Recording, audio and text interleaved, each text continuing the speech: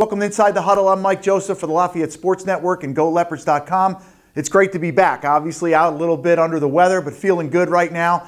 And I got a chance to travel down to Penn to watch the Lafayette Leopards really struggle offensively, and that has got to change. We're 4 weeks into the season. Obviously, they got the big win early, but a game that was definitely winnable against the Penn Quakers down at Franklin Field. Got to put some more offense on the board. Got to put some points up. What that'll do is obviously take some of the pressure off the defense. The way I think you're going to see Lafayette now, possibly with another quarterback at the helm, is to get the ball to JY, Julius Young, a guy that can just do it. I mean, he's got 8, 10 catches sometimes, and all of a sudden he's got 1. He's got 2. Got to find a way to target. The best thing for receivers is having soft hands, having those hands that are strong at the point of attack, go up, attack the football. You can see he can do that. Targets as well. Got to have at least 10 to 15 times number 3 has to catch the ball. Well, how do you do that against the Bucknell defense?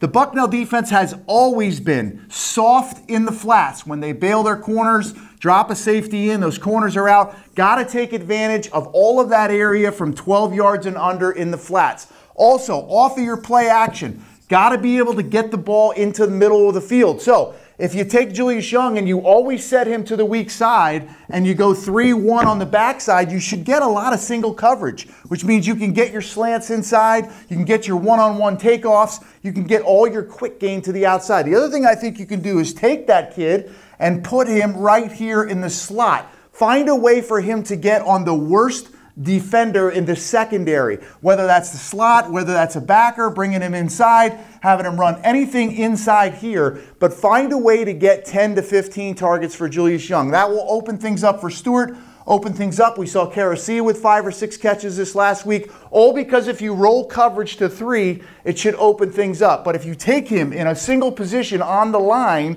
and you can take him and may put him in the slot, now you effectively change the defense. What are they going to do? Are they going to come down, bracket inside, outside? Normally, Bucknell puts that safety outside number 2, and this backer has to come to the edge of the box. So very often, you're going to have an ability to get number 3 or somebody in the slot effectively. No Joe Gillette last week. Hopefully, we'll see him this week. But the hands that Julius Young has, the targets, and then blocking downfield, that has to be better by all the receivers. If you're going to run quick game, you got to stalk block, you got to get in people's faces, give chances for that ball to come out quick. Cannot have 22 sacks in 4 games. Can't happen. Ball's got to come out faster. The one way to do that is to get the ball to JY. Julius Young, one of the best players in the league. We'll see you Saturday.